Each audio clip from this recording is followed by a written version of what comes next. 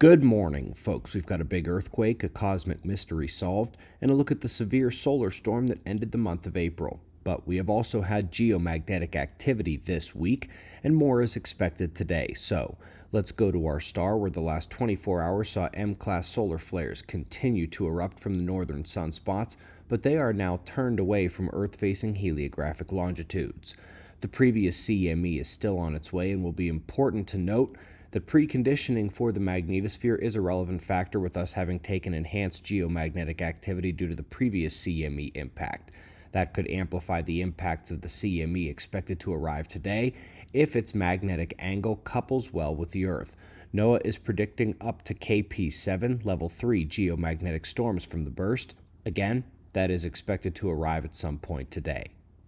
We'll have to keep our eyes on the plasma filaments and the remaining sunspot groups, as well as the solar wind. We are certainly in the forecasted May uptick period of the 5.9-month cycle and 3-month half-cycle uptick on the sun.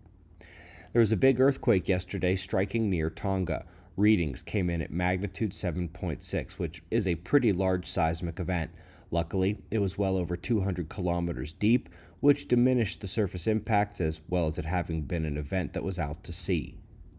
Some of you may have heard about the mystery of the line of stars out in space.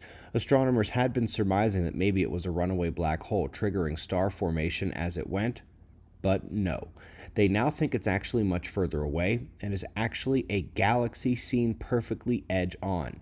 This explanation makes much more sense, and when sense invades astronomy, that's always a good thing.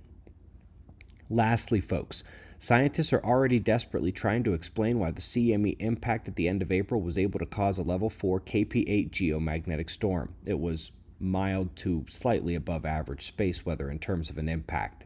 The explanation here is interesting but unrealistic, and whether or not their physical character explanation of the CME is correct, which is uncertain, it still had no business producing such a large disruption to Earth's magnetic field. As we said before, the far better explanation is that Earth's magnetic field is simply more vulnerable as it weakens in the ongoing magnetic pole shift, leaving Earth to take stronger and stronger disruptions during less intense space weather events. We greatly appreciate your support.